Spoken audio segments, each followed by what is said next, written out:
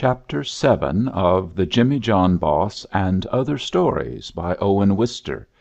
Recording is in the public domain. Chapter 7 Hank's Woman. Part 1. Many fish were still in the pool, and though luck seemed to have left me, still I stood at the end of the point, casting and casting my vain line, while the Virginian lay and watched. Noonday's extreme brightness had left the river and the plain in cooling shadow, but spread and glowed over the yet undimmed mountains. Westward the Tetons lifted their peaks pale and keen as steel through the high, radiant air. Deep down, between the blue gashes of their cañons, the sun sank long shafts of light, and the glazed laps of their snow fields shone separate and white upon their lofty vastness, like handkerchiefs laid out to dry. Opposite, above the valley, rose that other range, the Continental Divide, not sharp, but long and ample. It was bare in some high places, and below these it stretched everywhere, high and low, in brown and yellow parks, or in purple miles of pine, a world of serene undulations, a great, sweet country of silence. A passing band of antelope stood herded suddenly together at sight of us. Then a little breeze blew for a moment from us to them, and they drifted like phantoms away, and were lost in the levels of the sagebrush. "If humans could do like that," said the Virginian, watching them go. "Run, you mean?" said I. "Tell a foe by the smell of him," explained the cow puncher, "at 50 yards or a mile." "Yes," I said, "men would be hard to catch." "A woman needs it most," he murmured. He lay down again in his lounging sprawl, with his grave eyes intently fixed upon my fly casting.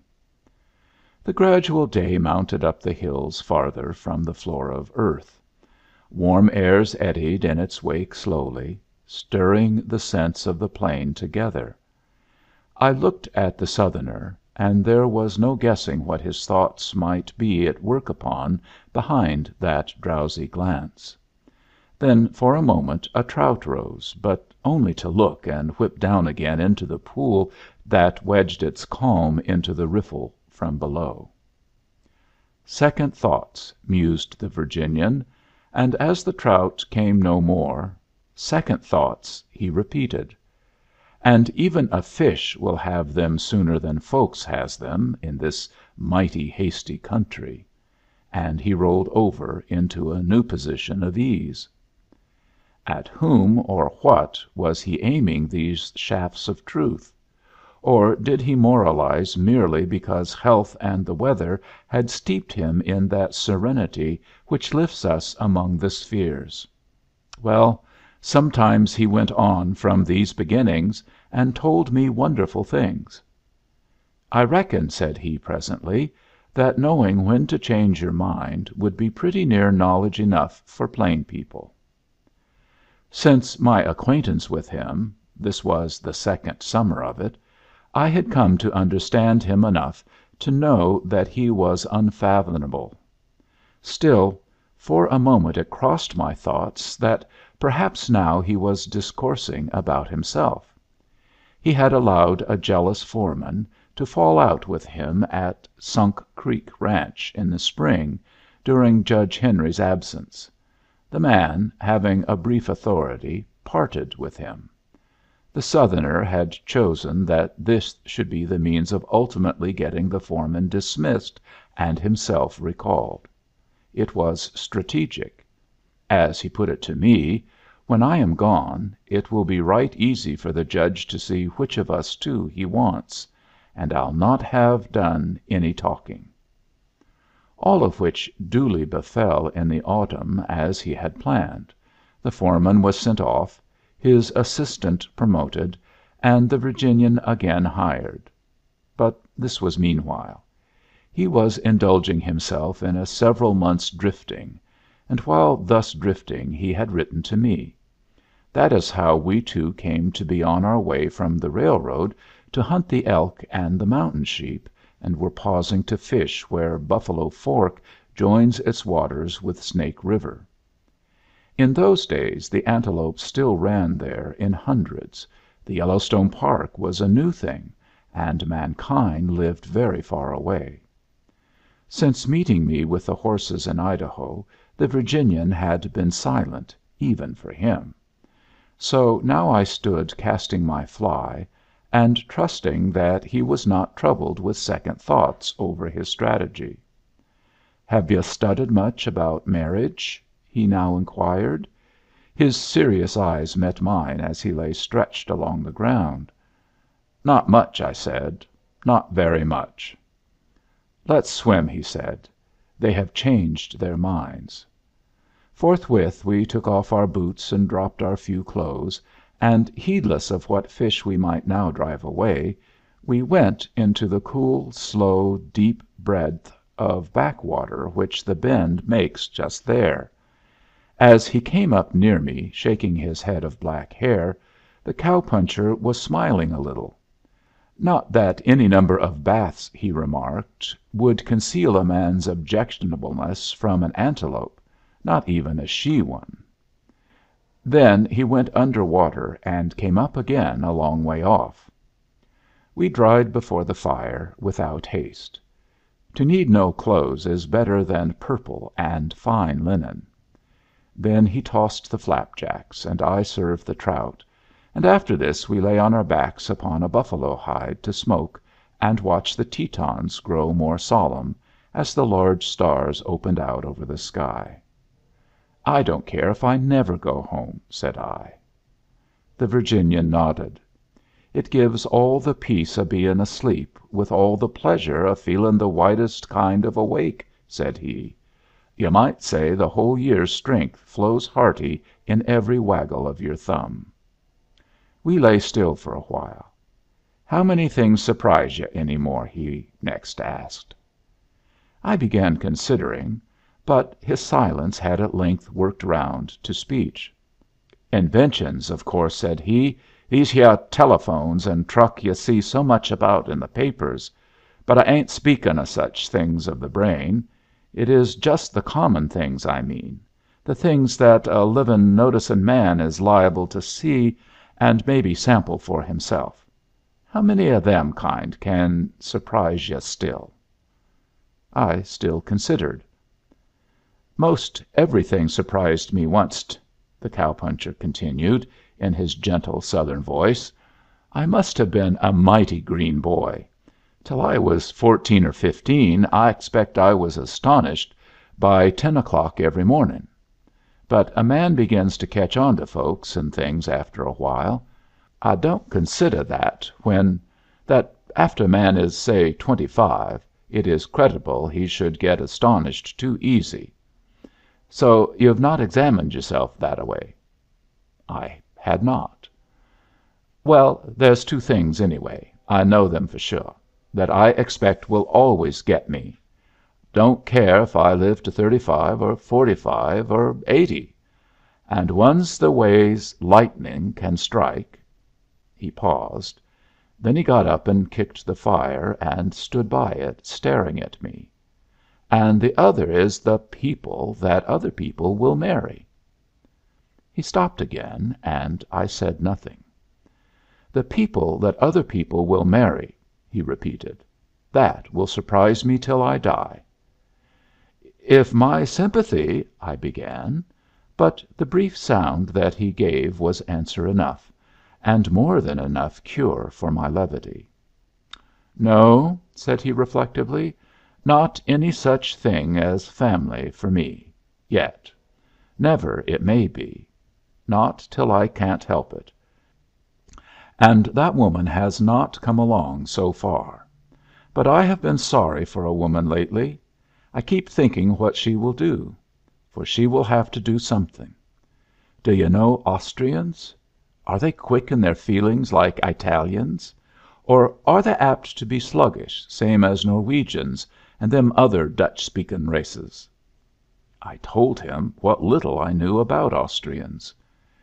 "This woman is the first I have ever saw of 'em," he continued.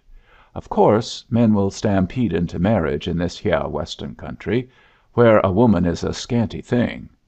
It ain't what Hank has done that surprises me, and it is not on him that the sorrow will fall. For she is good. She is very good. Do you remember little black Hank? From Texas, he claims he is. He was workin' on the main ditch over at Sunk Creek last summer, when that Em'ly hen was around. Well, seh, you would not have pleasured in his company. And this yere Hank is placer mining on Galena Creek, where we'll likely go for sheep. There's Honeywiggin and a young fellow named Lin McLean, and some others along with the outfit. But Hank's woman will not look at any of them, though the McLean boy is a likely hand. I have seen that, for I have done a right smart o' business that a way myself, here and there. She will mend their clothes for them, and she will cook lunches for them any time o' day, and her conduct gave them hopes at the start. But I reckon Austrians have good religion." "No better than Americans," said I. But the Virginian shook his head. "Better'n what I've saw any Americans have. Of course I'm not judgin' a whole nation by one citizen, and especially her a woman. And of course in them big Austrian towns the folks has shook their virtuous sayin's loose from their daily doin's, same as we have. I expect selling yourself brings the quickest returns to man or woman all the world over. But I'm speaking not of towns, but of the back country, where folks don't just merely arrive on the cars, but come into the world the natural way, and grow up slow. Onced a week, anyway, they see the bunch of old gravestones that marks their family. Their blood and name are knowed about in the neighborhood, and it's not often one of such will sell themselves. But their religion ain't to them like this woman's. They can be rip snortin' ortinary in ways. Now she is gettin' naught but hindrance and temptation and meanness from her husband and every livin' thing around her. Yet she keeps right along, nor does she mostly bear any signs in her face. She has certainly come from where they are used to believin' in God and a hereafter mighty hard, and all day long. She's got one of them crucifixes, and Hank can't make her quit prayin' to it. But what is she going to do?" "He will probably leave her," I said. "Yes," said the Virginian, "leave her alone. Her money all spent. Knowin' maybe 20 words of English, and thousands of miles away from everything she can understand. For our words and ways is all alike strange to her." "Then why did he want such a person?" I exclaimed. There was surprise in the grave glance which the cow puncher gave me. "Why, any man would," he answered. "I wanted her myself, till I found she was good." I looked at this son of the wilderness, standing thoughtful and splendid by the fire, and unconscious of his own religion that had unexpectedly shone forth in these last words. But I said nothing, for words too intimate, especially words of esteem, put him invariably to silence. "I had forgot to mention her looks to yu'," he pursued simply. "She is fit for a man." He stopped again. "Then there was her wages that Hank saw paid to her," he resumed. "And so marriage was but a little thing to Hank, against such a heap of advantages. As for her idea in taking such as him, maybe it was that he was small and she was big, tall and big. Or maybe it was just his white teeth. Them ridiculous reasons will bring a woman to a man, haven't you noticed? But maybe it was just her sorrowful, helpless state, left stranded as she was, and him keeping himself near her and sober for a week. I had been seeing this hyeh Yellowstone Park, taking in its geysers, and this and that for my enjoyment, and when I found what they claimed about its strange sights to be pretty near so, I landed up at Galena Creek to watch the boys prospectin'. Honeywiggin, you know, and McLean, and the rest. And so they got me to go down with Hank to Gardner for flour and sugar and truck, which we had to wait for. We lay around the Mammoth Springs and Gardner for 3 days, playin' cards with friends, and I got plumb interested in them tourists, for I had partly forgot about Eastern people. And hyeh they come, fresh every day to remind a man of the great size of his country. Most always they would talk to you if you gave 'em the chance, and I did. I have come mighty nigh regrettin' that I did not keep a tally of the questions them folks asked me. And as they seemed genuinely anxious to believe anything at all, and the worser the thing the believinger they'd grow, why well, there's times when I have got to lie to keep in good health. So I fooled and I fooled, and one noon I was on the front porch of the big hotel they've opened at the Mammoth Springs for tourists, and the hotel boy, being on the watch out, he sees the dust comin' up the hill, and he yells out, "Stage!" You've not saw that hotel yet, sah?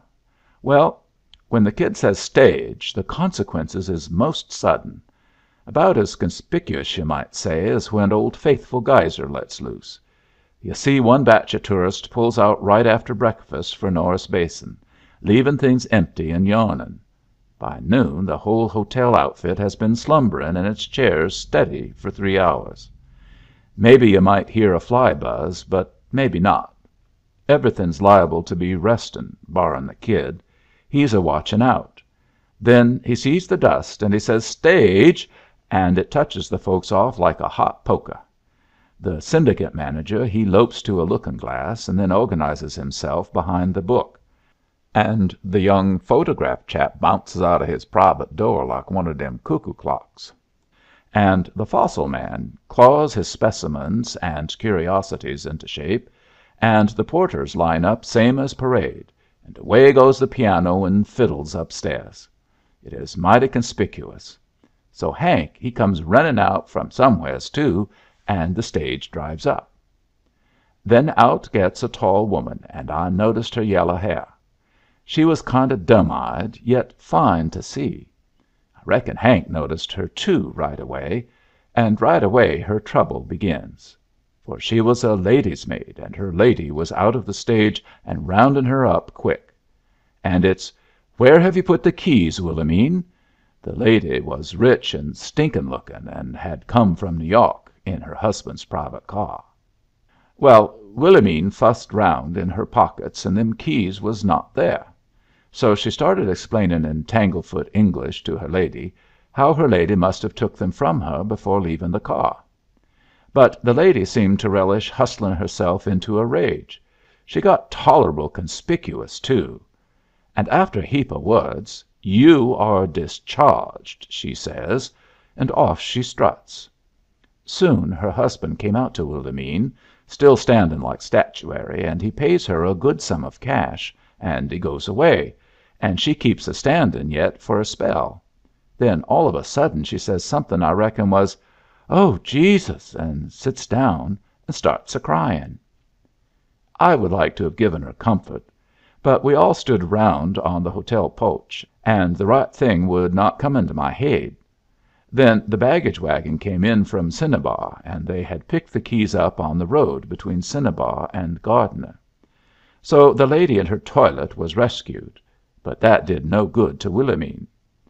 They stood her trunk down along with the rest, a brass-nailed little old concern, and there was Willomene out of a job and afoot, a long, long ways from our own range, and she kept sittin', and onced in a while she'd cry some more. We got her a room in the cheap hotel where the park drivers sleeps when they're in at the Springs, and she acts grateful like, thanking the boys in her tanglefoot English. Next mawnin' her folks druv off in a private team to Norris Basin, and she seemed dazed. For I talked with her then, and questioned her as to her wishes, but she could not say what she wished, nor if it was east or west she would go, and I reckon she was too stricken to have wishes. Our stuff for Galena Creek delayed on the railroad, and I got to know her, and then I quit givin' Hank cause for jealousy. I kept myself with the boys, and I played more cards, while Hank he scarcely played at all. One night I came on them, Hank and Willomene, walkin' among the pines where the road goes down the hill. You should have saw that pair of lovers. Her big shape was plain and kind of steadfast in the moon, and alongside of her little black Hank. And there it was. Course it ain't nothing to be surprised at that a mean and triflin' man tries to seem what is not when he wants to please a good woman. But why does she get fooled, when it's so plain to other folk that they're not givin' it any special thought? All the rest of the men and women at the Mammoth understood Hank. They knowed he was a worthless proposition, and I certainly relied on his getting back to his whiskey and opening her eyes that way. But he did not. I met them next evening again by the Liberty Cap. Supposin' I'd been her brother or her mother, what use was it me warnin' her? Brothers and mothers don't get believed. The railroad brought the stuff for Galena Creek, and Hank would not look at it on account of his courtin'. I took it alone myself by Yancey's and the second bridge and Miller Creek to the camp, nor I didn't tell Willomene good bye, for I got disgusted at her blindness. The Virginian shifted his position and jerked his overalls to a more comfortable fit. Then he continued. They was married the Tuesday after at Livingston, and Hank must have been powerful pleased at himself, for he gave Willomene a wedding present, with the balance of his cash, spending his last nickel on buying her a red-tailed parrot they had for sale at the First National Bank. The son of a gun hollered so freely at the bank the president ordered the cashier to get shed of the outrageous bird, or he would wring its neck. So Hank and Willomene stayed a week up at Livingston on her money, and then he fetched her back to Gardner and bought her grub, and bride and groom came up to the camp we had on Galena Creek. She had never slept out before. She had never been on a hoss, neither. And she mighty nearly rolled off down into Pitchstone Canyon, comin' up by the cut off trail. Why, sir, I would not willingly take you through that place, except you promised me you would lead your hoss when I said to. But Hank takes the woman he had married, and he takes heavy-loaded pack hosses. 'Tis the first time such a thing has been known of in the country. You remember them big, tall, grass-topped mountains over into Hoodoo country, and how they descend slam down through the cross timber that you can't scatchly work through afoot, till they pitches over into lots and lots of little canyons, with maybe 2 inches of water running in the bottom. All that is East Fork water, and over the divide is Clark's Fork, or Stinkin' Water, if you take the country yonder to the southeast. But any place you go is them undesirable steep slopes, and the cut-off trail takes along about the worst in the business. Well, Hank, he got his outfit over it somehow, and, gentlemen, hush! But you'd ought to have seen him and that poor girl pull into our camp. You'd certainly never have conjectured them two was a weddin' journey. He was leadin', but skewed round in his saddle to jaw back at Willomene for riding so ignorant. Suppose it was a thing she was responsible for, you'd not have talked to her that a way even in private. And hyeh was the camp a lookin' and a listenin', and some of us ashamed. She was settin' straddleways like a mountain, and between him and her went the 3 pack animals, plumb shiverin', played out, and the flour they had 200 pounds tilted over hellwards, with the red-tailed parrot shoutin' landslides in his cage tied on top of the leanin' sacks. It was that mean to see, that shameless and unkind, that even a thoughtless kid like the McLean boy felt offended, and favorable to some sort of remonstrance. "The son of a," he said to me, "the son of a, if he don't stop, let's stop him." And I reckon we might have. But Hank, he quit. 'Twas plain to see he'd got a genuine scare comin' through Pitchstone Canyon, and it turned him sour so he'd hardly talk to us, but just mumbled "How?" kind o' gruff, when the boys come up to congratulate him as to his marriage. But Willomene, she says when she saw me, "Oh, I am so glad!" and we shook hands right friendly. And I wished I'd told her good bye that day at the Mammoth, for she bore no spite, and maybe I had forgot her feelin's in thinkin' of my own. I had talked to her down at the Mammoth at first, you know, and she said a word about old friends. Our friendship was 3 weeks old that day, but I expect her new experiences looked like years to her, and she told me how near she come to getting killed.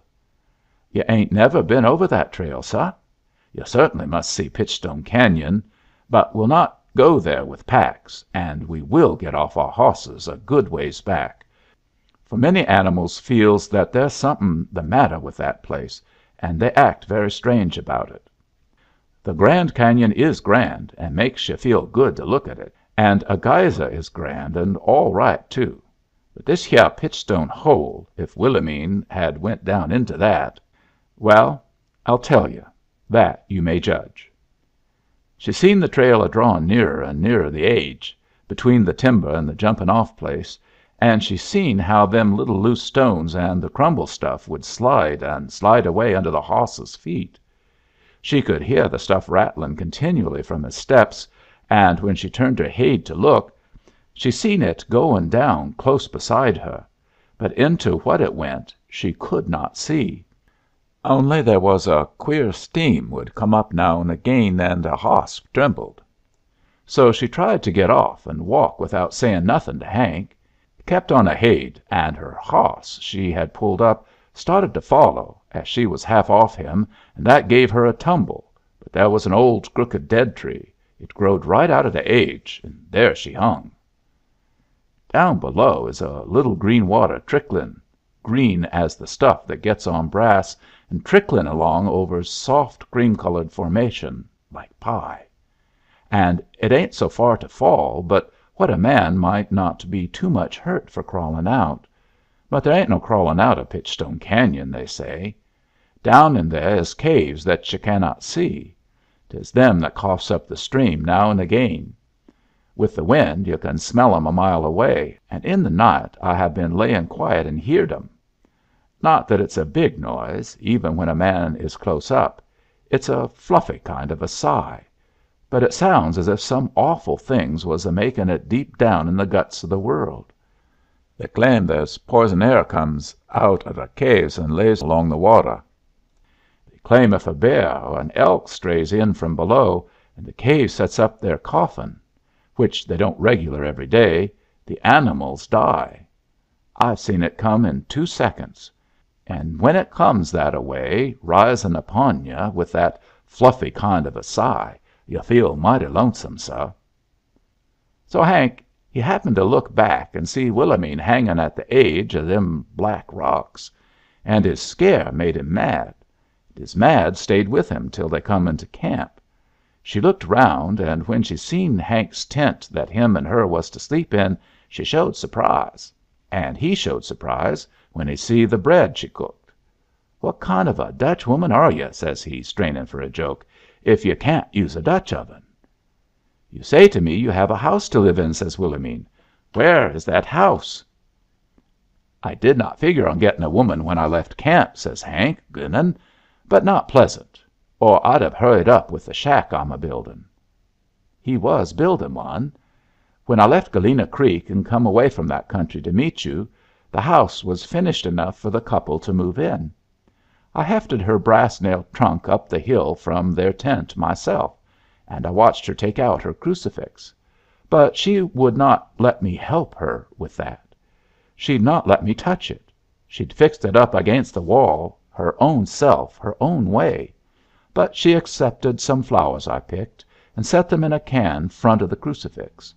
Then Hank he come in, and seein', says to me, "Are you one of the kind that squats before them silly dolls?" "I would tell you," I answered him, "but it would not interest you." And I cleared out, and left him and Willomene to begin their housekeepin'. Already they'd quit havin' much to say to each other down in their tent. The only steady talkin' done in that house was done by the parrot. I've never saw any go ahaid of that bird.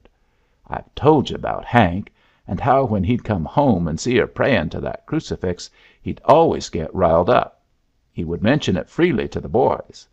Not that she'd neglected him, you know. She'd done her part, workin' mighty hard, for she was a willin' woman. But he could not make her quit her religion, and Willomene she had got to bein' very silent before I come away. She used to talk to me some at first, but she dropped it. I don't know why. I expect maybe it was hard for her to have us that close in camp, witnessin' her troubles every day, and she a foreigner. I reckon if she got any comfort it would be when we was off prospectin' or huntin', and she could shut the cabin door and be alone." The Virginian stopped for a moment. "It will soon be a month since I left Galena Creek," he resumed, "but I cannot get the business out of my haid. I keep a studyin' over it." His talk was done. He had unburdened his mind. Night lay deep and quiet around us, with no sound far or near, save Buffalo Fork plashing over its riffle. II. We left Snake River. We went up Pacific Creek and through Two Ocean Pass and down among the watery willow bottoms and beaver dams of the upper Yellowstone. We fished. We enjoyed existence along the lake. And then we went over Pelican Creek trail and came steeply down into the giant country of grass-topped mountains. At dawn and dusk the elk had begun to call across the stillness. And one morning in the Hoodoo country, where we were looking for sheep, we came round a jut of the strange organ pipe formations upon a long-legged boy of about 19, also hunting. "Still hyeh?" said the Virginian, without emotion. "I guess so," returned the boy, equally matter of fact. "You seem to be around yourself," he added. They might have been next door neighbors, meeting in a town street for the second time in the same day.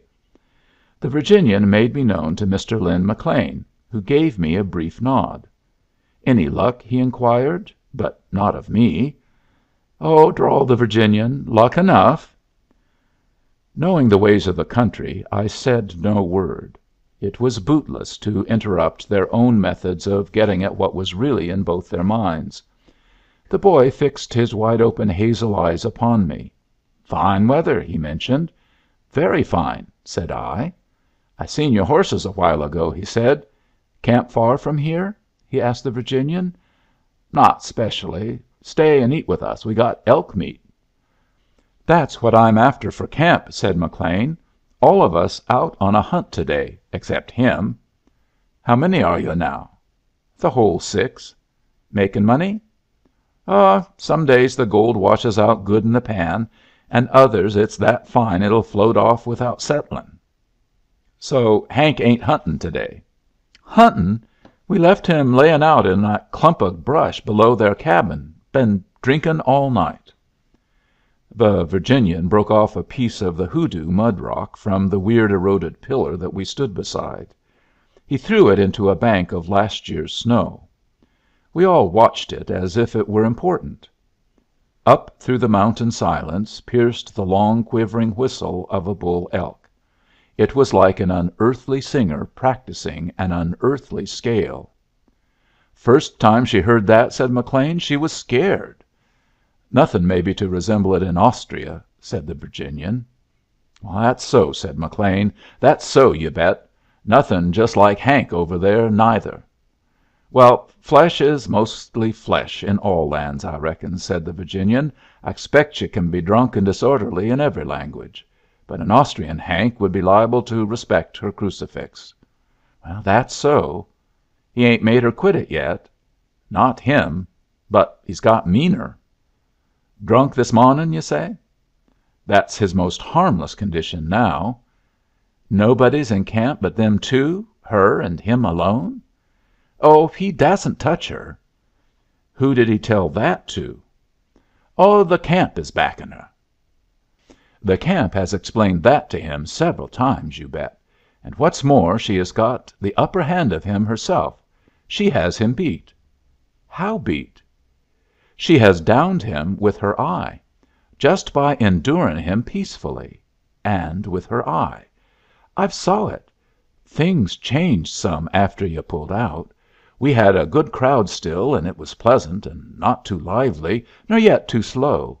And Willomene, she come more among us. She'd not stay shut indoors, like she done at first. I'd have liked to have showed her how to punish Hank." "After she had downed you with her eye?" inquired the Virginian. Young McLean reddened, and threw a furtive look upon me, the stranger, the outsider. "Oh, well," he said, "I done nothing unusual. But that's all different now. All of us likes her and respects her, and makes allowances for her being Dutch. You can't help but respect her, and she shows she knows." "I reckon maybe she knows how to deal with Hank," said the Virginian. "Shucks!" said McLean, scornfully. "And her so big, and him so puny.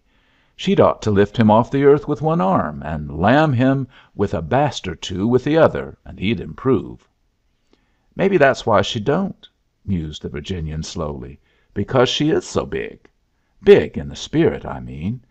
She'd not stoop to his level.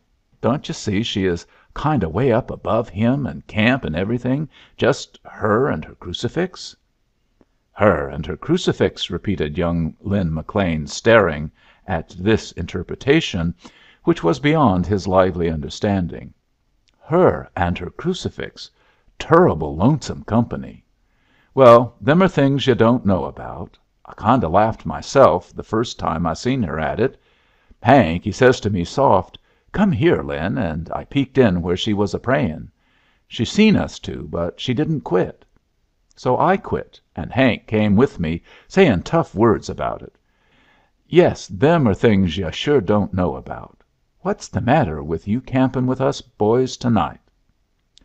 We had been going to visit them the next day, and we made it to day instead, and Mr. McLean helped us with our packs, and we carried our welcome in the shape of elk meat. So we turned our faces down the grass topped mountains towards Gralena Creek. Once, far through an open gap away below us, we sighted the cabin with the help of our field glasses. "Pity we can't make out Hank sleeping in that brush," said McLean. "He has probably gone into the cabin by now," said I. "Not him. He prefers the brush all day when he's that drunk, you bet." "Afraid of her?" "Well, oneasy in her presence. Not that she's liable to be in there now. She don't stay inside nowadays so much. She's been comin' round the ditch, silent like, but friendly, and she'll watch us workin' for a spell. And then she's apt to move off alone into the woods singin' them Dutch songs of hern that ain't got no tune. I've met her walkin' that way, tall and earnest, lots of times.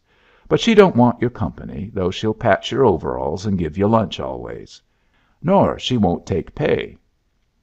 Thus we proceeded down from the open summits into the close pines, and while we made our way among the cross timber and over the little streams, McLean told us of various days and nights at the camp, and how Hank had come to venting his cowardice upon his wife's faith. Why, he informed her one day when he was going to take his dust to town that if he come back and found that thing in the house, he'd do it up for her. "So you better pack off your wooden dummy somewheres," says he. And she just looked at him kind o' stoned like and solemn, for she don't care for his words no more.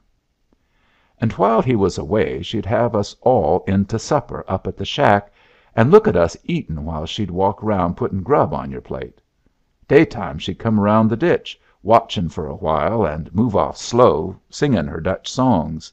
And when Hank comes back from spendin' his dust, he sees the crucifix, same as always, and he says, 'Didn't I tell you to take that down?' 'You did,' says Willomene, looking at him very quiet. And he quit. And Honey Wiggin says to him, 'Hank, leave her alone.' And Hank, bein' all trembly from spreein' in town, he says, 'You're all agin me,' like as if he were a baby. 'I should think you would run him out of camp,' said I. "Well, we've studied over that some," McLean answered.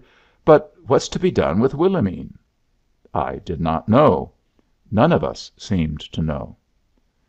"The boys got together night before last," continued McLean, "and after holdin' a unanimous meetin', we visited her and spoke to her about goin' back to her home. She was slow in corrallin' our idea on account of her bein' no English scholar. But when she did, after three of us takin' their turn at puttin' the proposition to her, she would not accept any of our dust. And though she started to thank us the handsomest she knowed how, it seemed to grieve her, for she cried. So we thought we'd better get out. She'd tried to tell us the name of her home, but you can't pronounce such outlandishness." As we went down the mountains we talked of other things, but always came back to this; and we were turning it over still when the sun had departed from the narrow cleft that we were following, and shone only on the distant grassy tops, which rose round us into an upper world of light. "We'll all soon have to move out of this camp, anyway," said McLean, unstrapping his coat from his saddle and drawing it on. "It gets chill now in the afternoons. Do you see the quakin' asps all turnin' yellow? And the leaves keep fallin' without no wind to blow 'em down. We're liable to get snowed in on short notice in this mountain country. If the water goes to freeze on us, we'll have to quit workin'. There's camp." We had rounded a corner and once more sighted the cabin. I suppose it may have been still half a mile away, upon the further side of a ravine into which our little valley opened; but field glasses were not needed now to make out the cabin clearly, windows and door. Smoke rose from it, for supper time was nearing, and we stopped to survey the scene. As we were looking, another hunter joined us, coming from the deep woods to the edge of the pines where we were standing. This was Honey Wiggin. He had killed a deer, and he surmised that all the boys would be back soon. Others had met luck besides himself. He had left one dressing an elk over the next ridge. Nobody seemed to have got in yet, from appearances. Didn't the camp look lonesome? "There's somebody, though," said McLean. The Virginian took the glasses. "I reckon that's Hank. The cold has woke him up, and he's comin' in out of the brush." Each of us took the glasses in turn, and I watched the figure go up the hill to the door of the cabin. It seemed to pause and diverge to the window. At the window it stood still, head bent, looking in. Then it returned quickly to the door. It was too far to discern, even through the glasses, what the figure was doing. Whether the door was locked, whether he was knocking or fumbling with the key, or whether he spoke through the door to the person within, I cannot tell what it was that came through the glasses straight to my nerves, so that I jumped at a sudden sound; and it was only the distant shrill call of an elk. I was handing the glasses to the Virginian for him to see when the figure opened the door and disappeared in the dark interior. As I watched the square of darkness which the door's opening made, something seemed to happen there, or else it was a spark, a flash, in my own straining eyes. But at that same instant the Virginian dashed forward upon his horse, leaving the glasses in my hand; and with the contagion of his act the rest of us followed him, leaving the pack animals to follow us as they should choose. "Look!" cried McLean. "He's not shot her." I saw the tall figure of a woman rush out of the door and pass quickly round the house. "He's missed her!" cried McLean again. "She's saving herself." But the man's figure did not appear in pursuit. Instead of this, the woman returned as quickly as she had gone, and entered the dark interior. "She had something," said Wiggin. "What would that be?" "Maybe it's all right after all," said McLean. "She went out to get wood." The rough steepness of our trail had brought us down to a walk, and as we continued to press forward at this pace as fast as we could, we compared a few notes. McLean did not think he saw any flash. Wiggin thought that he had heard a sound, but it was at the moment when the Virginian's horse had noisily started away. Our trail had now taken us down where we could no longer look across and see the cabin, and the half mile proved a long one over this ground. At length we reached and crossed the rocky ford, overtaking the Virginian there. "These hosses," said he, "are played out. We'll climb up to camp afoot, and just keep behind me for the present." We obeyed our natural leader, and made ready for whatever we might be going into. We passed up the steep bank and came again in sight of the door. It was still wide open. We stood and felt a sort of silence which the approach of two newcomers could not break. They joined us. They had been coming home from hunting, and had plainly heard a shot here. We stood for a moment more after learning this, and then one of the men called out the names of Hank and Willomene. Again or I at least, felt that same silence, which to my disturbed imagination seemed to be rising round us as mists rise from water. "There's nobody in there," stated the Virginian. "Nobody that's alive," he added, and he crossed the cabin and walked into the door. Though he made no gesture, I saw astonishment pass through his body as he stopped still, and all of us came after him. There hung the crucifix with a round hole through the middle of it. One of the men went to it and took it down, and behind it, sunk in the log, was the bullet. The cabin was but a single room, and every object that it contained could be seen at a glance. Nor was there hiding room for anything. On the floor lay the axe from the woodpile, but I will not tell of its appearance. So he had shot her crucifix, her Rock of Ages, the thing which enabled her to bear her life, and that lifted her above life. And but there was the axe to show what she had done then.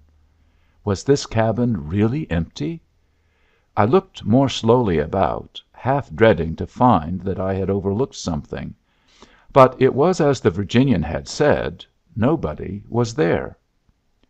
As we were wondering, there was a noise above our heads, and I was not the only one who started and stared. It was the parrot, and we stood away in a circle, looking up at his cage. Crouching flat on the floor of the cage, his wings huddled tight to his body, he was swinging his head from side to side; and when he saw that we watched him, he began a low croaking and monotonous utterance, which never changed, but remained rapid and continuous. I heard McLean whisper to the Virginian, "You bet he knows." The Virginian stepped to the door, and then he bent to the gravel and beckoned us to come and see. Among the recent footprints at the threshold the man's boot heel was plain, as well as the woman's broad tread. But while the man's steps led into the cabin, they did not lead away from it. We tracked his course just as we had seen it through the glasses, up the hill from the brush to the window, and then to the door. But he had never walked out again. Yet in the cabin he was not. We tore up the half floor that it had. There was no use to dig in the earth. And all the while that we were at this search the parrot remained crouched in the bottom of his cage, his black eye fixed upon our movements. "She has carried him," said the Virginian. "We must follow up Willomene." The latest heavy set of footprints led us from the door along the ditch, where they sank deep in the softer soil. Then they turned off sharply into the mountains. "This is the cut off trail," said McLean to me. "The same he brought her in by."